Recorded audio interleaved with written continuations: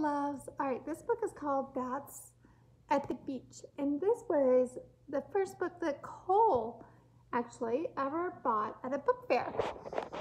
So I know I did the zoo library for Connor, and this was Cole's. And if we were still in school, we'd be talking about habitats. So this is kind of the closest I can find to habitats that I have at my house. So Bats at the Beach. If you can see, Cole takes after me. He was a little naughty. He put stickers on his books. Goodness.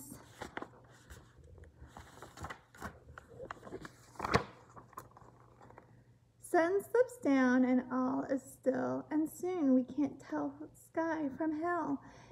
Now from barn and cave and rafter, bats pour out with shrieks of laughter. Can you see the bats? They're kind of back here.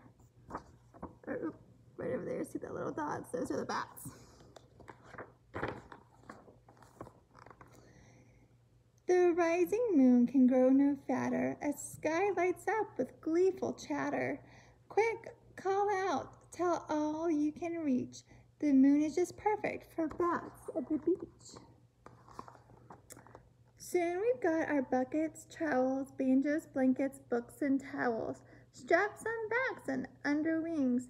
Have we forgotten anything?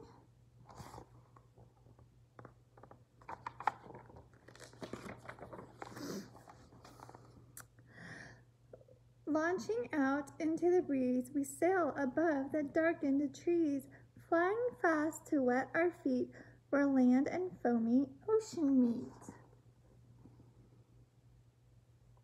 See how they're carrying their stuff?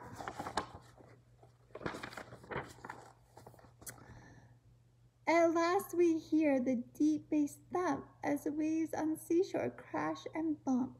Now the shoreline spreads below. We pull our wings in and down we go.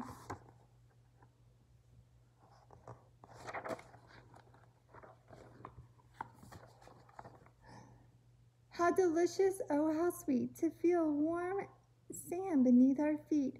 Quick, set up, spread blankets on sand. We want to get going when fun is at hand.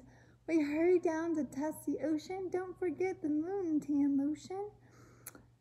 What's the first thing we should do? So many games before the night is through. We're kind of all playing beach games, right?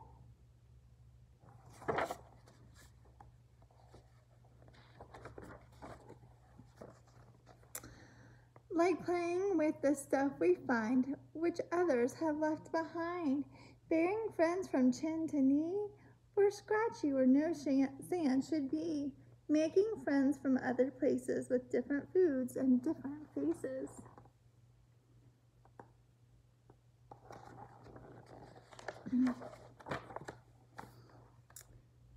Or sailing to terrific heights, taking turns as being kites. Little bats dig their sand caves deep as old bats lie in the moon asleep.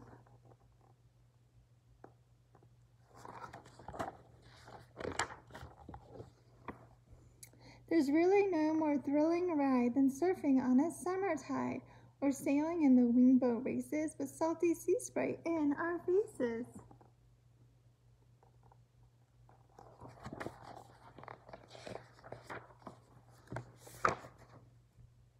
Now it's munch time, what's to eat? Baskets grown with yummy treats. Beetles, ants, and milkweed bugs, crickets, moths, and pickled slugs. Damselflies or salted skeeters, no room here for picky eaters.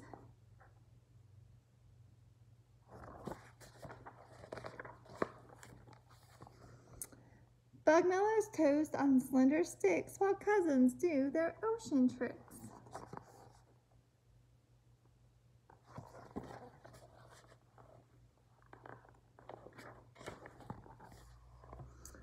And later on, their stomachs hurt, we'll try the snack bar for dessert.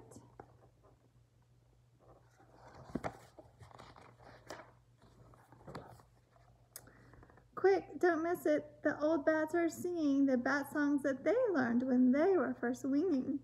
Music rolls on, but no more games as embers pop within the flames. Little ones climb onto a leathery lap, determined to rest but not to nap.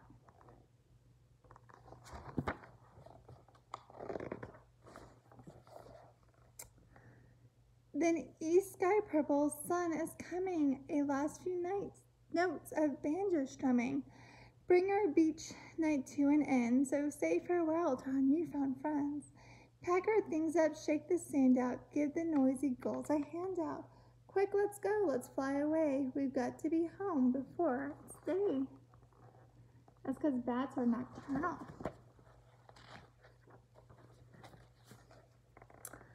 Flutter homeward, drained and weary. Small bats doze off, tired and teary.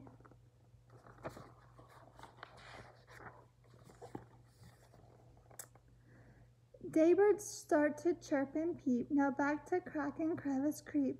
We sigh and snuggle close to dream about the moony weather.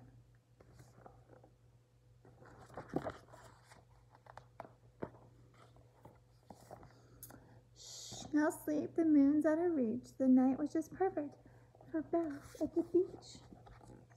Right there, I am. Stay down. Alright, guys. Bye. Love you. Miss you. Hope to see you soon. Bye, guys.